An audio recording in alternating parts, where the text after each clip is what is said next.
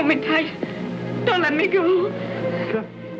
Why do people cry at movies?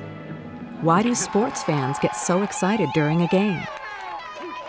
Why do they feel anxious if their team is losing? The answer? Mirror neurons, a set of brain cells on either side of the head that might explain why people feel empathy.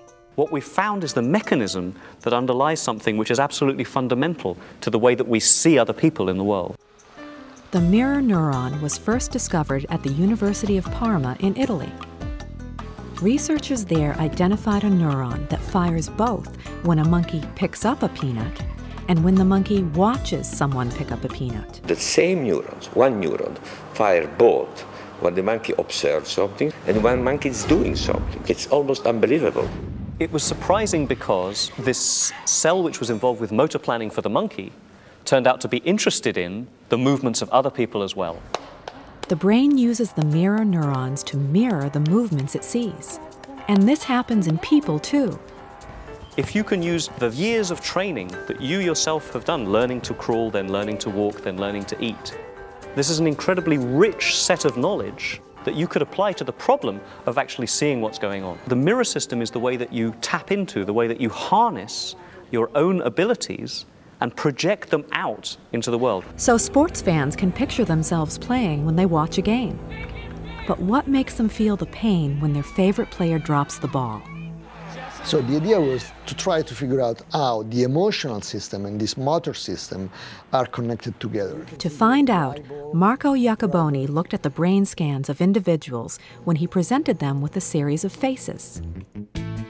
In the first round, he asked people to imitate the faces. In the second round, he asked people to simply look at the faces. As expected, he found that the mirror neurons were activated during both rounds.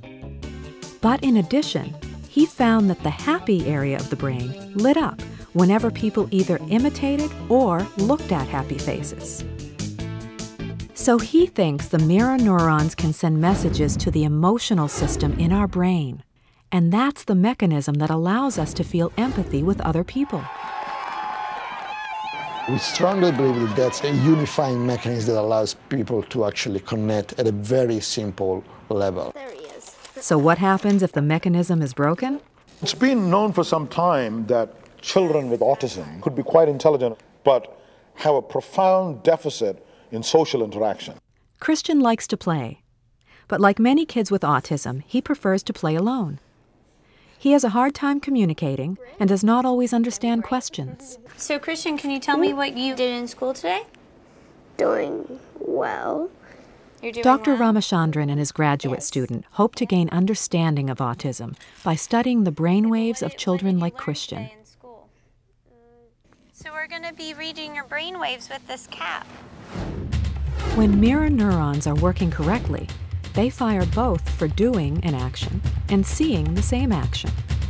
So for most people, the brainwaves for doing and seeing look the same.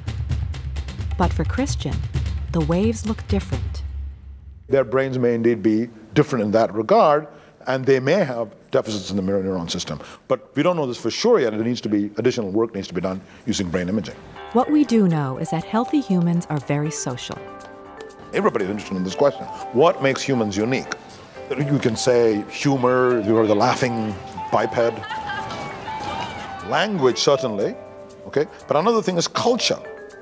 And a lot of culture comes from imitation, watching your teachers do something. So it sounds like the mirror neuron is a big part of what makes us human. There would be very little point in having a mirror system if you lived on your own. There'd be a lot of point in having a digestive system if you lived on your own. There'd be a good point in having a movement system if you lived on your own. There'd be a good point in having a visual system if you lived on your own. But there'd be no point in having a mirror system. The mirror system is the most basic social brain system. It's a brain system which there's no point in having if you don't want to interact or relate to other people.